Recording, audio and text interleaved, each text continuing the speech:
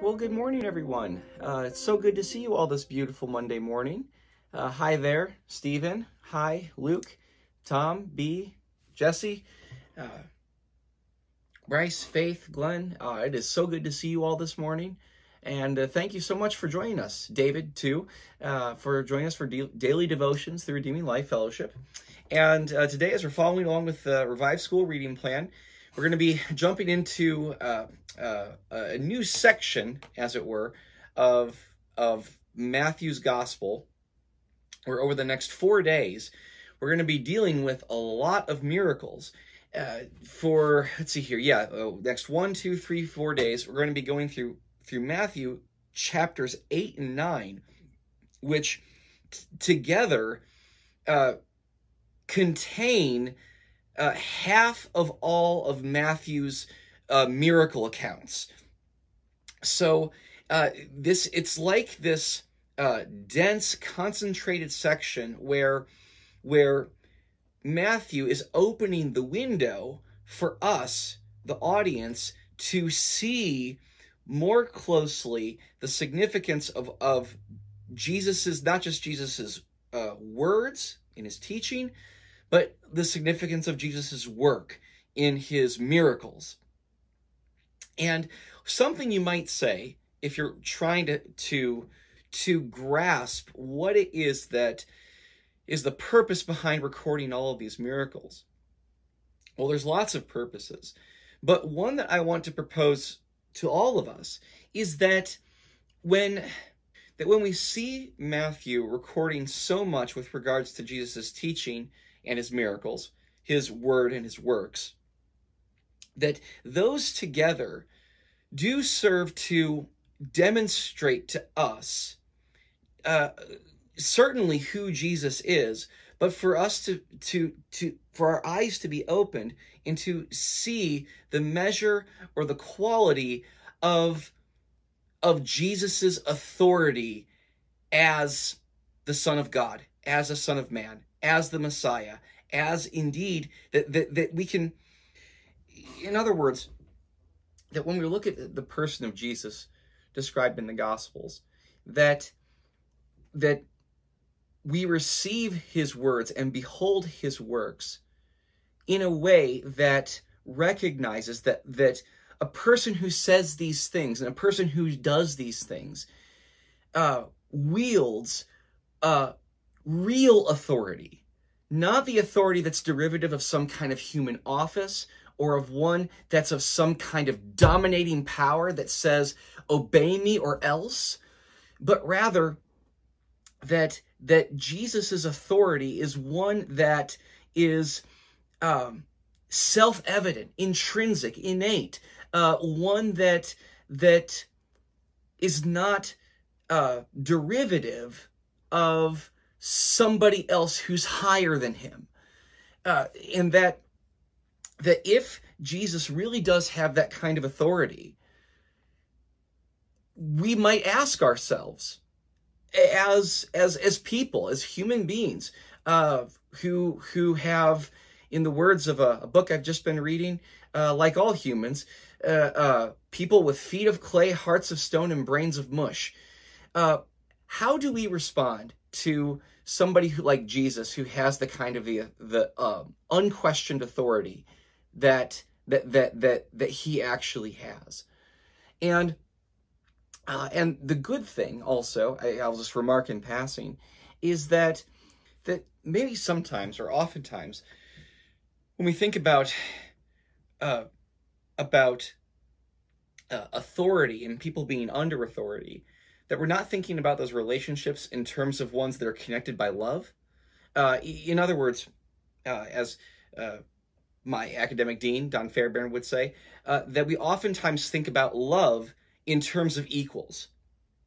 And that by the time that we're talking about authority and submission to authority, that we're not thinking about the nature of that relationship in love. And that's not the case. And we should know that to not be the case, principally in the way we think about the relationship of, say, like an authority of a parent over a child, and that you can have authority that's over a child that that is characterized and energized and sustained by loving affection and responsibility and care for that person. In that, without that kind of understanding of authority, you would never have a fruitful relationship, and indeed the capacity for a child to grow and to flourish in a way that it should, without this understanding of authority or responsibility as someone who's above him.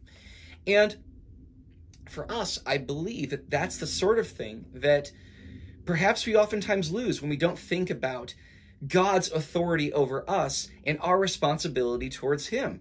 Namely, one that says that Jesus so aptly summed up when he's speaking to his disciples, where he says, "If you love me, you will obey my commandments."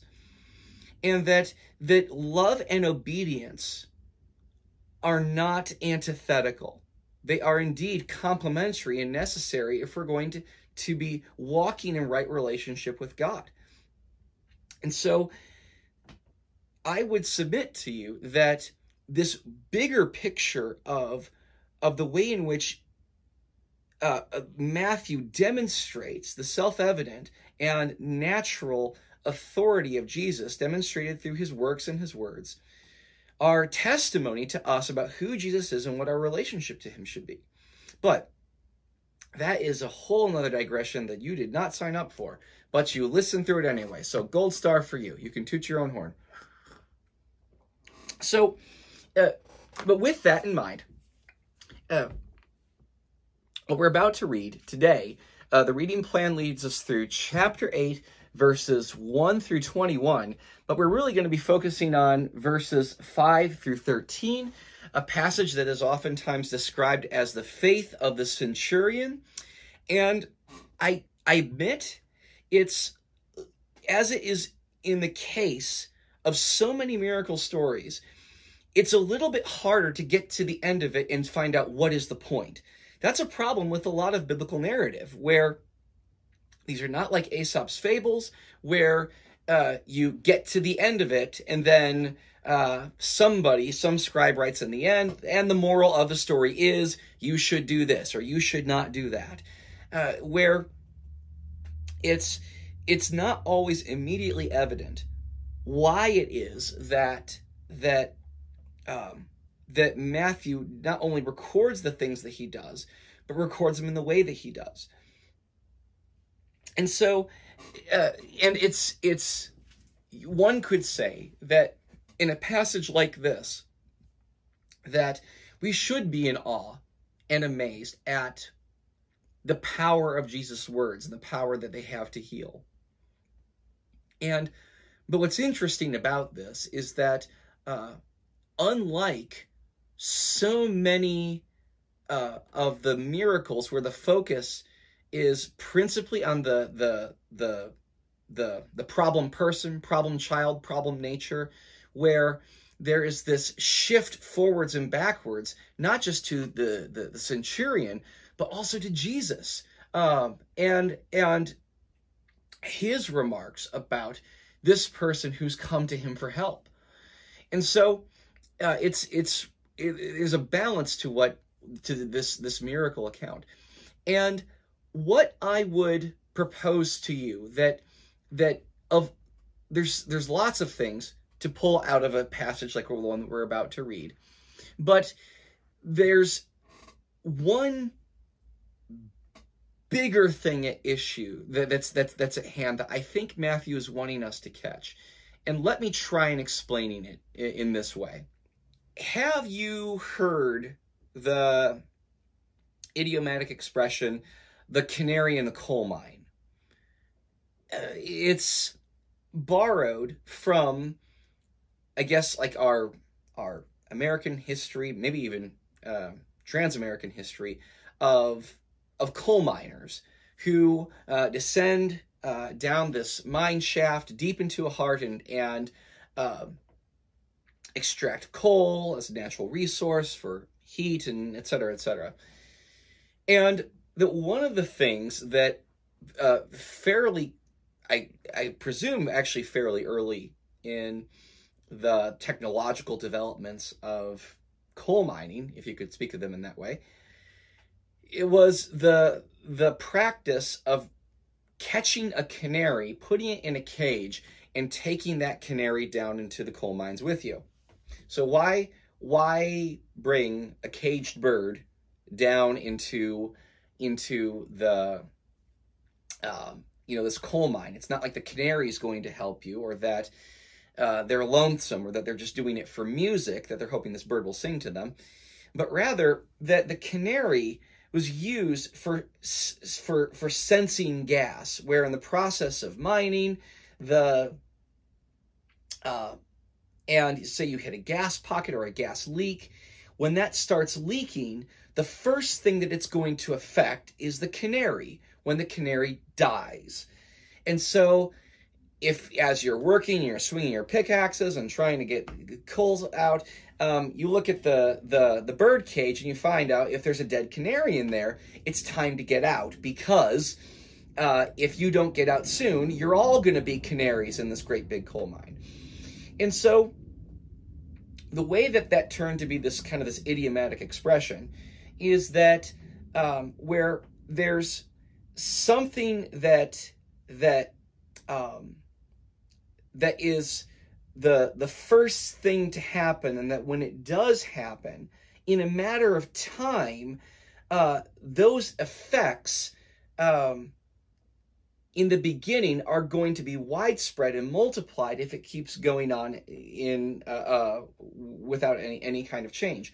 So it's like what you're seeing is a microcosm of something larger than it is that you're going to expect.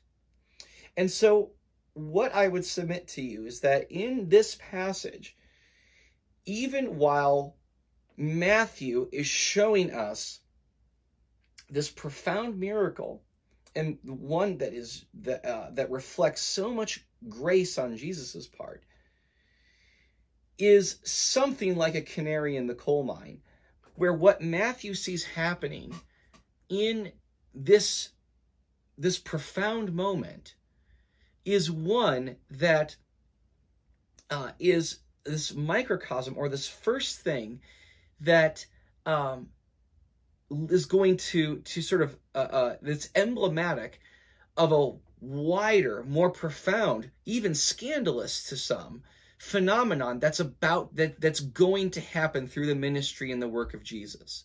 What's happening here is going to be the first among many that Jesus anticipates that is going to happen through this.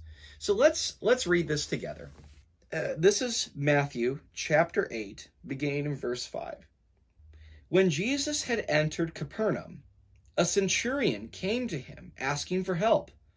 "Lord," he said, "my servant lies at home paralyzed and in terrible suffering." Let's pause here for a second.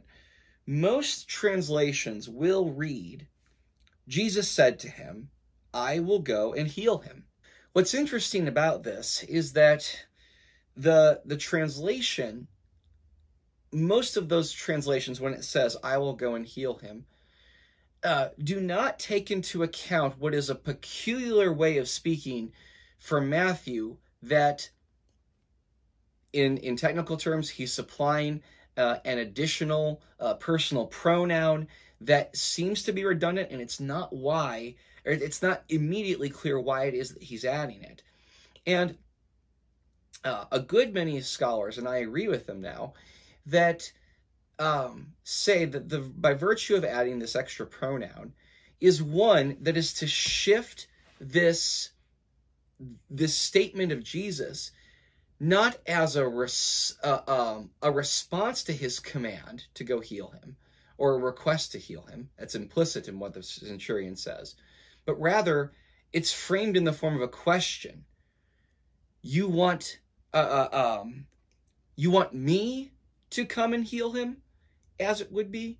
Even though that there's no interrogative pronoun that's in the original Greek, it seems to me that is actually a better translation than Jesus just saying, "I will go and heal him."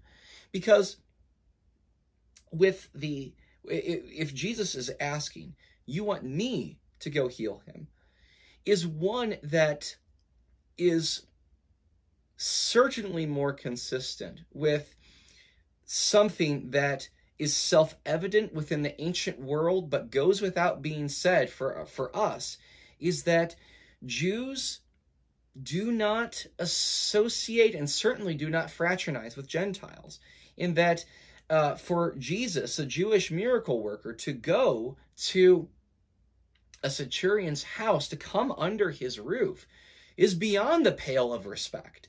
That is something that no sound-thinking, pious Jew of the first century would ever do. So what's happening here as this drama unfolds and this dialogue unfolds is one where the centurion recognizes that based upon that type of custom, that there is a million miles of separation between somebody like this centurion and somebody like Jesus, and that it would be unthinkable for Jesus to come to his house to heal this person, to this servant of the centurion. And so, in my opinion, that what Jesus is saying there is actually better phrased as a question. You want me to go heal him?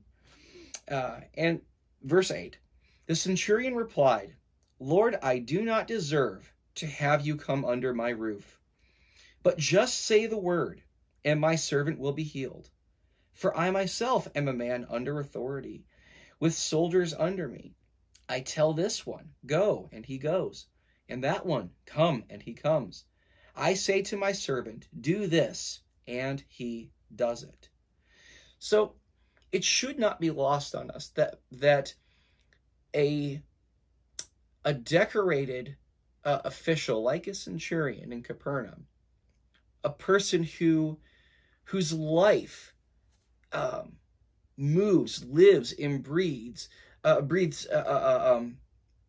in response to this stratified hierarchy of Roman officials, where you know your place and you know your power by relationships of authority, and that you're well aware who it is that you have of authority over, and you also are well aware of the person to whom you have a responsibility towards. And so for the centurion, he knows authority when he sees it, and he sees it in Jesus. And to be sure, this is another example similar to the message in Matthew chapter 2 about the visit of the Magi, where these Magi, these people, these outsiders are coming and recognizing, where is the person born King of the Jews? That it took somebody from the outside to come in to recognize the very thing that was under their noses, which demonstrates to us, the readers, the way in which the ministry of Jesus is taking the way that we understand kingship and authority and power, and the kingdoms of the world, that the kingdom of heaven, when it comes, is turning all of that on its head. And even something like that is happening right here, where a centurion recognizes the own limitations of his own authority, and that he has just about as much authority to command Jesus to come heal as he would probably have the authority to go to Caesar's court and command him to do the hokey pokey. It's not going to happen. But, so he recognizes it. And then let's finish up here. It says, verse 10, when Jesus heard this, he was astonished. And it's a remarkable thing that thaumazo, the verb to be astonished, Matthew uses it a lot, but it's always with people who are on the outside. They're amazed at Jesus's work and his ministry and his power and his teaching. This is the only time where Jesus himself is amazed. Maybe you would think of it just as an example, like where if you've ever watched the magicians Penn and Teller, long-standing musicians, decades of doing magic shows. They, after doing it for so long, they have this television show called Fool Us, where they'll invite invite other aspiring magicians to come and perform for them and try and fool the magicians with their own magic tricks. And part of the fun in all of this is where not that you just get to see these magicians performing their tricks, but you get to see the masters of it. And that when they're amazed and they can't figure out how it is that they do it, it's all crazy and amazing, because the people who are accustomed to amazing others are themselves amazed at what's happening. And so the fact that what Jesus hears in this thing, he says, Lord, I don't deserve to have you come under my roof, but just say the word and my servant will be healed. If there's something that should come as a shock to us, is that we're not shocked or amazed at what amazes Jesus. If Jesus is amazed by this, then that should give us some pause. But I digress. When Jesus heard this, he was astonished. He was amazed, and said to those following him, I tell you the truth, I have not found anyone in Israel with such great faith.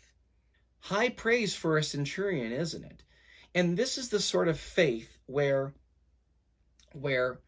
he, with the best of what the centurion knows, is not only that Jesus has power, but he has authority, and he's submitted to it. And done so in such a profound fashion that he knows that he is a man who has to yield to his words that carry authority.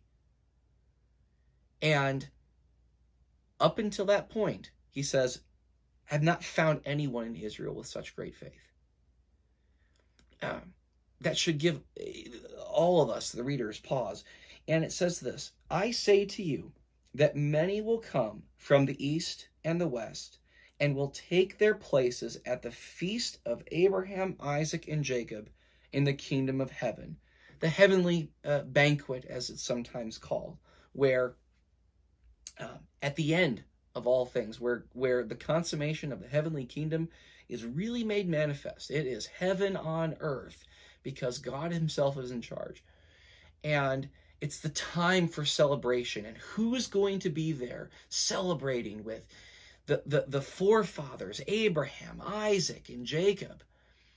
It's going to be someone like this centurion. Someone who, in this present day, are miles apart, where you're not even allowed to come under this person's roof, are going to be sharing at the same table. This bespeaks to how profound of a change that it's going to be when the work of God's heavenly kingdom is finally complete. And that, again, we have this canary in the coal mine, this first thing that's happened, this profound phenomenon that gives us this foretaste, that is this harbinger of something that nobody is prepared to anticipate, that just blows your expectations. And it says this, but the subjects of the kingdom will be thrown outside into the darkness, where there will be weeping and gnashing of teeth. Again, like we talked about earlier in Revelation, and indeed in the prophets, whenever we're talking about the day of the Lord and in eschatology, the anticipation of what that day of the Lord is going to be like, there's salvation and there's judgment. Matthew captures this just as well as any other biblical author. And lastly, he says this, then Jesus said to the centurion, go, it will be done just as you believed it would. And his servant was healed at that very hour. So, to be sure, what it is that's happened here in this passage gives us a foretaste of what the future indeed is to be like, but it's also instructive or corrective, where for one, that it is easy like so many people, so many Jews who might have been reading Matthew's gospel, to let the security of their salvation and their identity as the children of God be resting on something apart from faith in Christ. Namely, their religious heritage, their belonging to the right group, their belonging to the right class, that they're in the long run, that their salvation was resting principally on race and not grace. And that should, I think, also be the sort of thing that challenges and pokes sharply at our self-righteous hearts that look to anything, whether it's our actions or our heritage or our genetics or our talent or the things that we look to that make us feel as though that we're something beautiful and wonderful in God's eyes. But here's the centurion who recognizes that Jesus has authority and that as a centurion, Jesus doesn't owe him anything. And that Jesus has an authority that is superior to his. And all he does is come to him and ask for help because he knows that he needs him. And so it's probably, I think, fair to say that when you see somebody like the centurion, you see somebody who exhibits the qualities of somebody like described in the Beatitude, who is meek, who is pure, or who is poor in spirit, who is mourning, afraid, but recognizes his need for Jesus. And if that's what's at the core of this healing narrative, that should tell us something about how it is that our hearts and our attitudes should be before God. One that recognizes that is humble before God, that recognizes his authority as Lord, and that also recognizes that it's through Jesus that this hostility that we experience between God and ourselves and our alienation with him is going to be dealt with. And that the problem of distance and separation is one that is going to be fixed and accomplished by the power of Jesus' word and his works because of who he is. And I pray that each of us, that we would look at somebody like the centurion and his level of faith and his trust was so great, so real, indeed, so strong and so profound, that he could recognize the own poverty of his spirit and the own poverty of his own authority and see his need for God's grace. So let's ponder on that. Ponder on the thing that made Jesus so amazed.